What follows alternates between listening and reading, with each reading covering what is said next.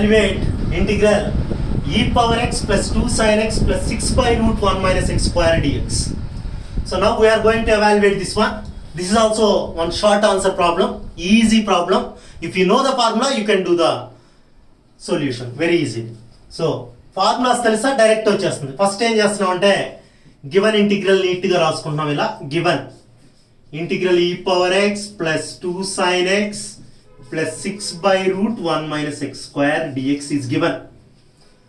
Separate గా ఒక్కొక్క term కి integration symbol రాసుకుంటున్నాం. Integral dx integral dx అలా రాసామంటే ఇలా వస్తుంది. Integral e power x dx plus 2 integral sin x dx plus 6 integral 1 by root 1 minus x square dx. చూడండి ఈ formulas అన్ని మీకు ఐడియా ఉంటాయి, చాలా easy formulas.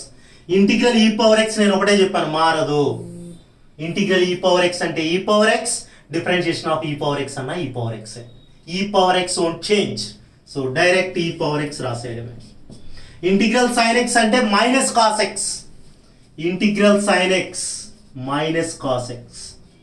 Integral 1 by root 1 minus x square, direct formula ఇది కూడా, sin inverse x.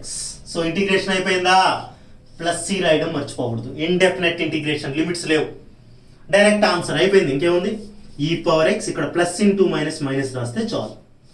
2 cos x plus 6 sin inverse x plus c. 3 marks ఎంత ఈజీగా వస్తాయంటే e పవర్ x ఇంటిగ్రేషన్ వచ్చా, sin x ఇంటిగ్రేషన్ వచ్చా, 1 by root 1 minus x square వచ్చా, అంతే. అంతకు మించి నేనేం సింప్లిఫికేషన్స్ లేవు, ట్రిగనామెట్రీ ఫార్ములాస్ లేవు, direct formulas. Are you clear?